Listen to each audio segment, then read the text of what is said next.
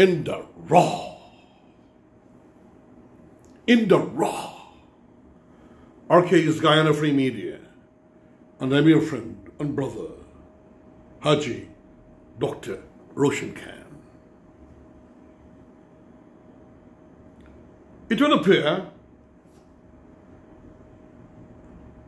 my dear friends and family, that opposition leader and leader of the People's National Congress, Reform, AUBREY, NORTON, wants to dictate the mind and the soul and the schedule of His Excellency President Dr. Irfan Ali. And so he has been jumping and hopping and swelling his mouth. As we know, he likes to show a very pompous and vexatious face. I feel sorry for the guy. Now I understand why Forbes Burnham kept him shunted. Now I understand why Desmond Hoyt, former president, both of them presidents, former, had to get rid of him. Why under the other leaderships, including Corbyn and others, as well as I had to stop there for a moment, you know how things go, because this, ladies and gentlemen, friends and family, is in the raw. While working and doing everything, I'm trying to bring out a beautiful message in a style and technique that is my own, indigenous to me. And that is why even President Granger, former President Granger, kept him at a distance, at a corner. They know, as the president, former president and vice president Barajak Davis said, he is not ready for the big league. They know this. I actually supported the guy, but now I kind of regretted it because he has a vexatious behavior, and it is claimed and alleged by many that he is an anti-Indian and an Indian hater in Guyana. I don't know, but this is what has been pushed around in social media and around the country for many years. But personally, I do not know. I'm repeating what I've seen in the media. Now, this is what President Ali said as he's trying to dictate to President Ali about appointments. And this is coming from Bill Ramirez, Guyana in Diversity, United as the Nation, and President Ali. There are no issues about appointing the Chancellor and the Chief Justice. But this will be done when the other commission appointments are made. Our comments, Norton, that is the comment of Bill Ramirez, Norton is very green as a leader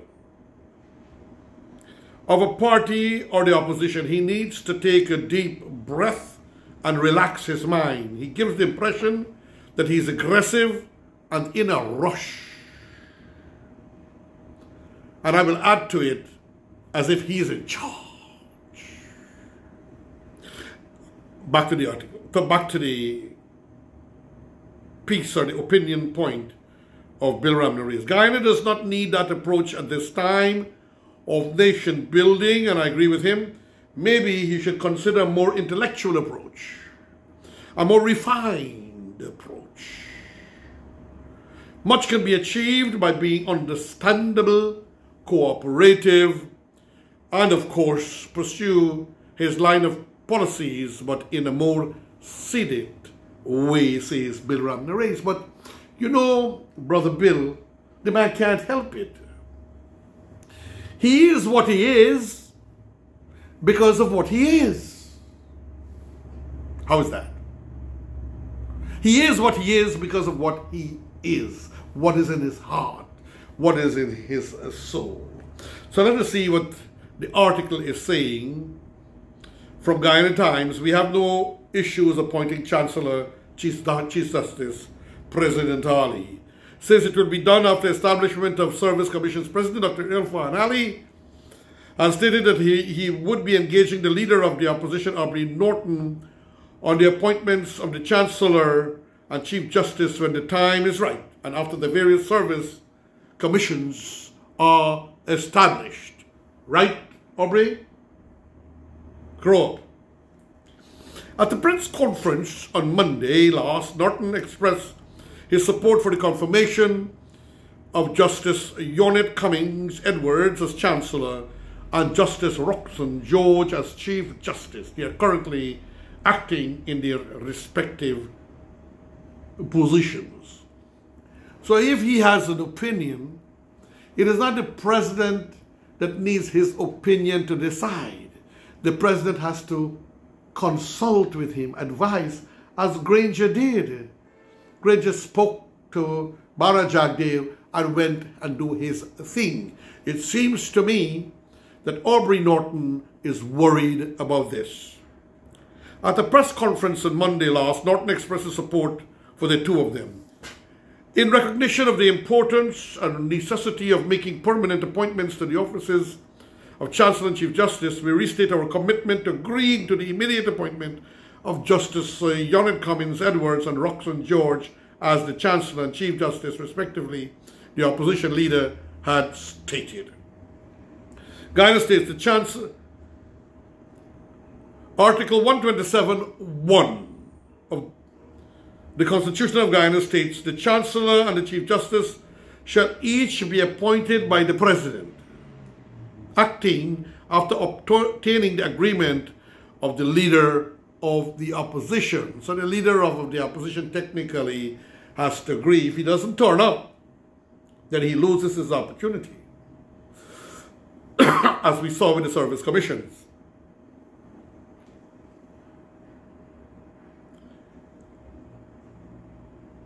We have no issues appointing Chancellor and Chief Justice, but when the right time comes, we'll have the consultations on the Chancellor and the Chief Justice. The consultation with the opposition leader so far was on commissions. The President asked for consultations on those commissions. Specifically, the head of state told reporters on Friday at State House.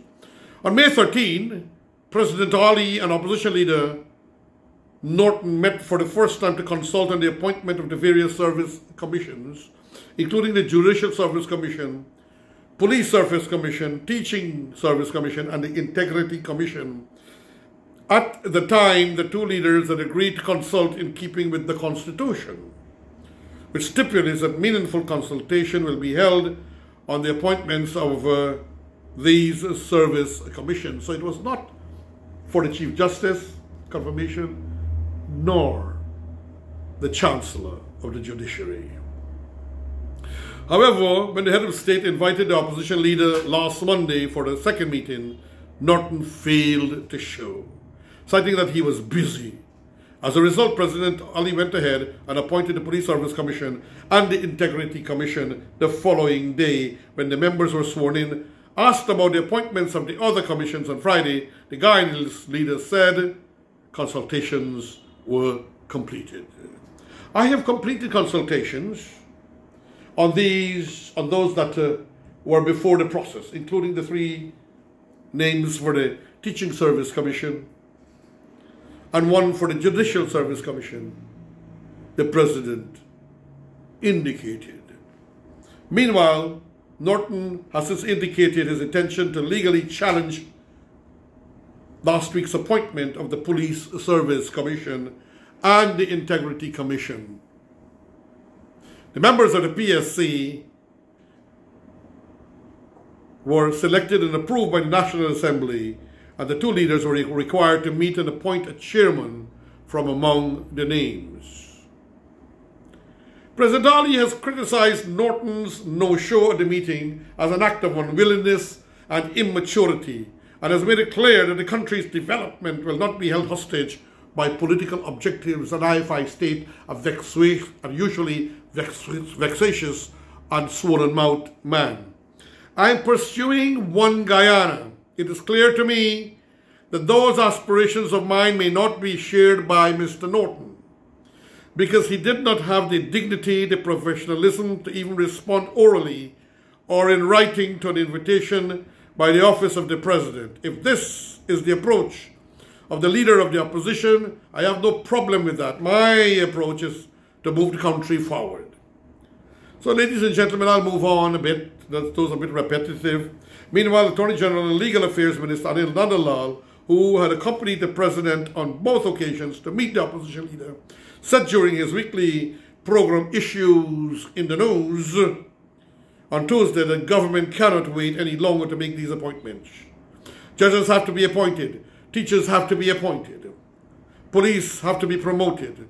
Important decisions have to be made. We cannot allow Mr. Norton to ridicule the process and reduce it to one of the egocentricities that he seemed to be engaged in the public domain, Nandalal said.